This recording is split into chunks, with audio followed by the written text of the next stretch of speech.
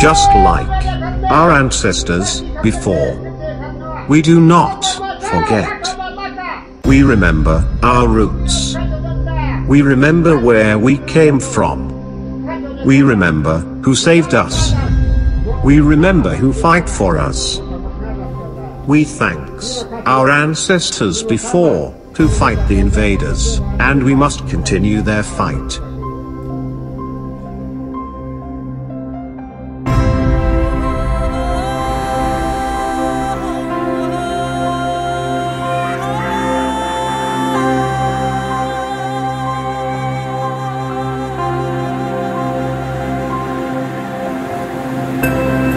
Our ancestors has led us the ways of survival by gathering food from the bluest of blue, gaining the richness of the world.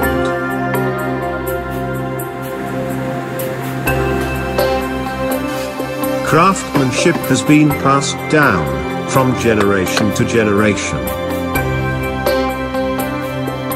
achieving the ability to glide through the calm and rough waves, to collect nature's plentiful bounty.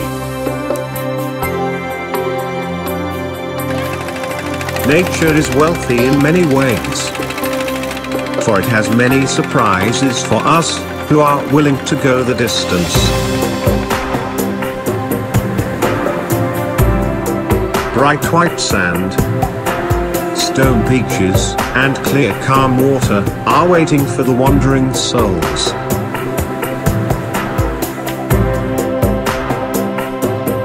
The old and long relationship of our ancestor and nature goes further with the provision of domesticated cattle and herds.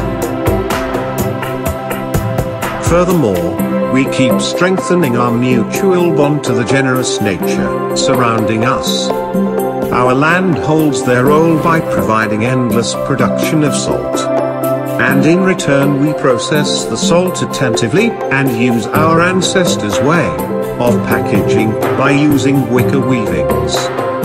By doing so, we maintain a sustainable future in respect to our nature for generations to come.